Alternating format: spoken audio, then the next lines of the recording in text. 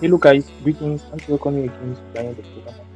In this video, we are going to be creating a basic React app, and from there we are going to use that to work on our project. So basically, as you see, you can easily search for the Create React app and you fall on the Github repository.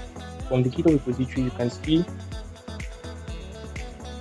there are numerous config folders with some basic React code files and bunch of config files which helps you build for production. So to execute this, you could check out the user guide here in the description, and so now we're going to create React app like this. So here you can also check the documentation on how that is done. Also, to execute the various steps that we are going to be taking you throughout this tutorial, we are going to need NodeJS. So currently I'm working on Windows 11, so you can download it for your Windows. I will advise you to download the current version, which is going to help you run the Create React app. Basically, NodeJS is a technology which is not entirely related to React, but it's a runtime for JavaScript code outside the browser. But you need to know that for your React, it runs your JS code within the browser. But we're going to need this NodeJS for the Create React app tool. If it's not there, your Create React app tool will fail. So nextly, we are going to be using the Visual Studio Code for Windows. You can visit this link. I'll provide it in the description below, code.visualstudio.com, and from there you will be able to download it for Windows and other different platforms. That is going to help you to run this project. So now basically I'm going to create a GitHub repository where you'll be able to get access to this code. So I'm going to give the repository name as this.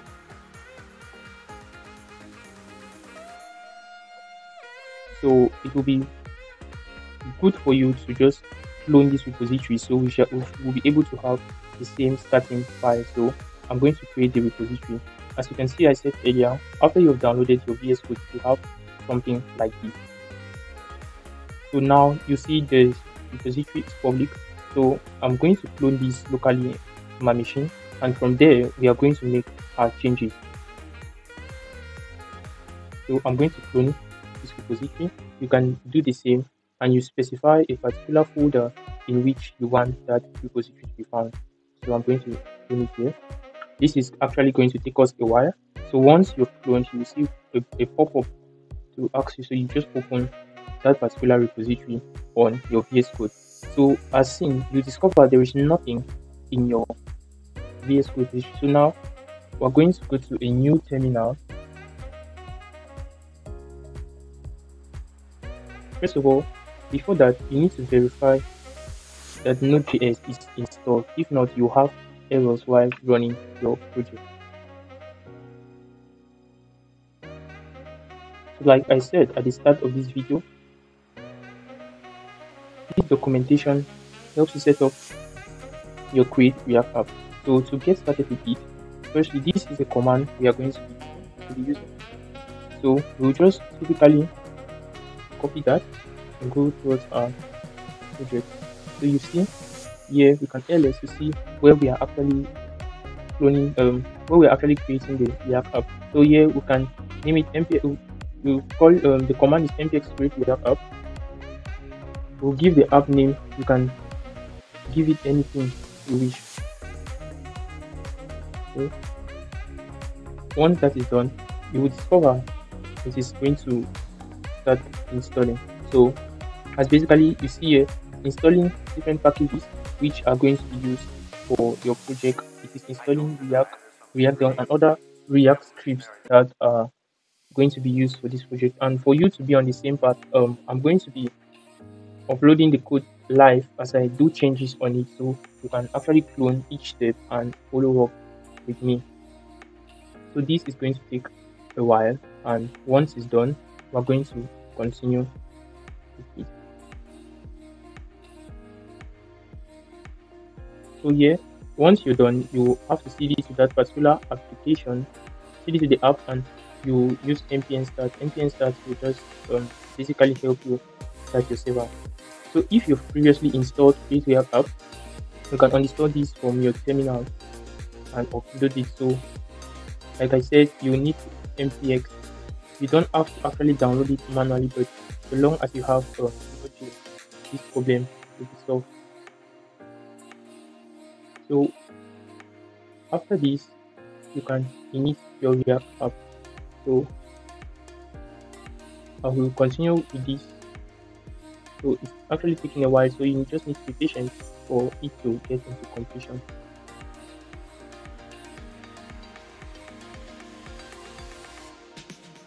Oh wow, as you can see here, we have successfully installed our various packages. Now you can see that npm start starts the development server. npm one will help you to build your app like for production, or probably when you're deploying that particular project. So now for us to start this, you just typically navigate cd. Cd means you change your directory to this particular directory depending on the way you store that. Once you do that, you can do npm start. For you who is just cloning the repository, I will advise you to do npm install before you do npm start. So that will be very, very important for you.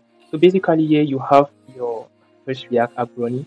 So from here you can learn this will redirect you to the React documentation, which is very important, where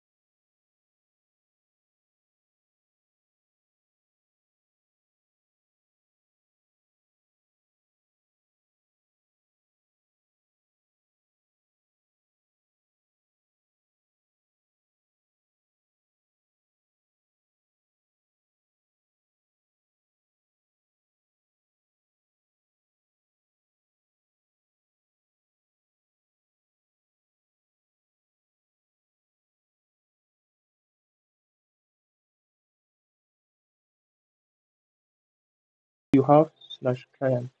Okay, from the React DOM slash client, we are going to import this our index.css that you see here in this source. So import our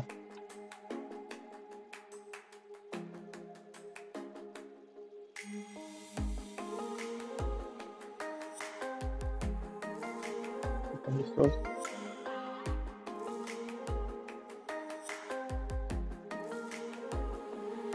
index.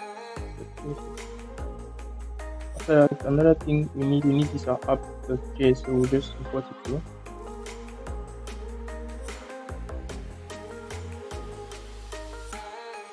Okay, what next? We're just going to create.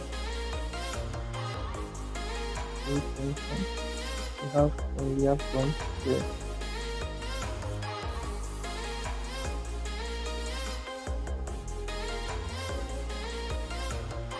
So we can get our element by item, and let's just call it root. Okay, so then we'll render that application. So with time, you actually understand the use of these various components and make them more usable. Okay, so now typically that's what we have in our index. Okay, so now for this app.js, we're going to also clean things up to make things really suitable for us. So here we'll just create a basic function. So let's say, since we deleted the logo and all the like, we'll just clear this off to create maybe a basic function, and we'll give it the name of app. But now we're not going to pass any parameters in it. We'll just kind of return.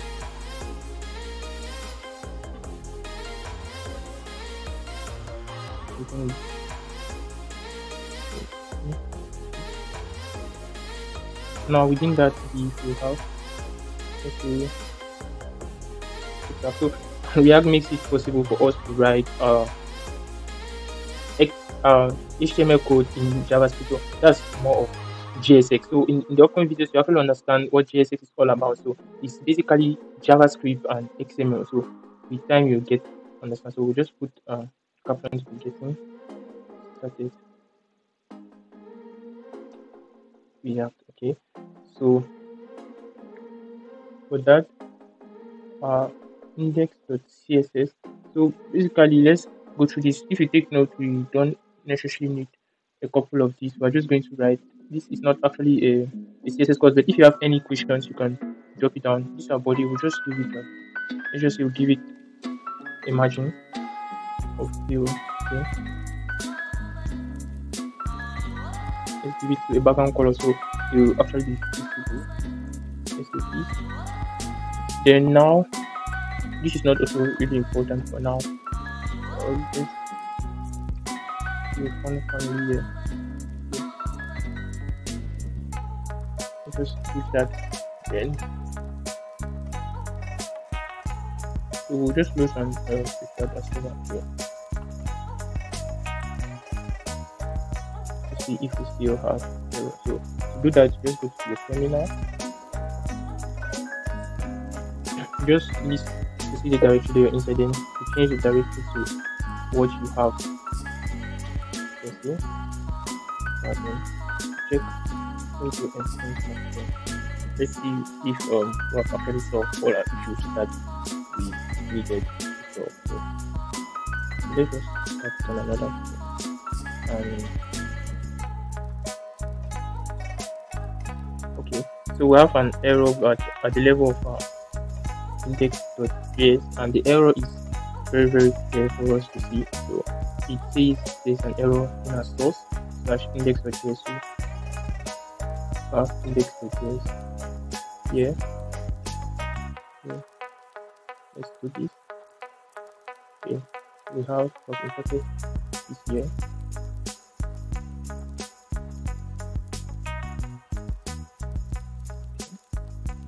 Now we have this here. Create a root, get element by item.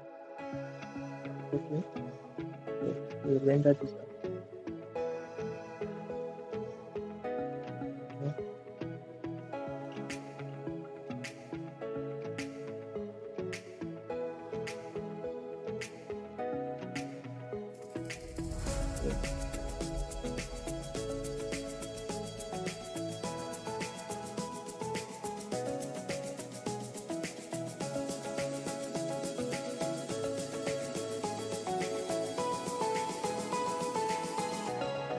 Okay, so we have that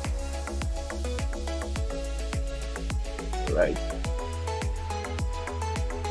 So, yeah.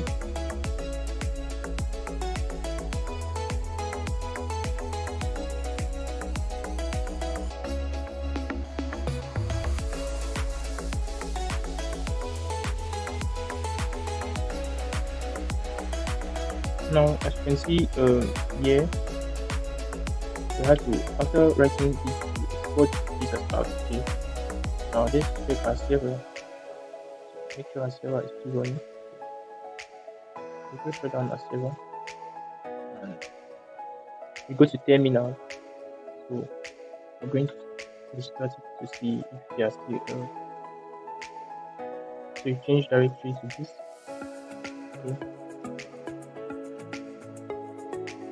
And then start.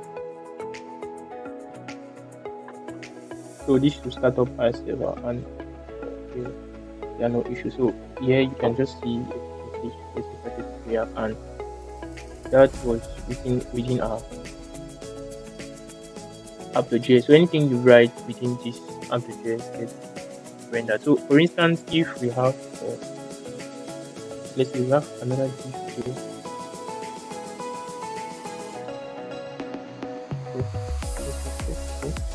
We have another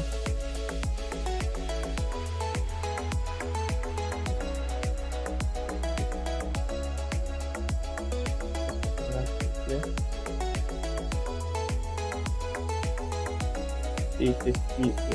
So you discover you have an error now, and the code is not really well formatted. So one extension will be good for it to install what I call PTR. PTR is a code formatter. It helps you to format your code accordingly, so to make it more readable. So when here we are not dealing with HTML, here is more clear. So for you to solve this kind of problem in a basic way for now, you just put all of them to see if you still have that error. Okay.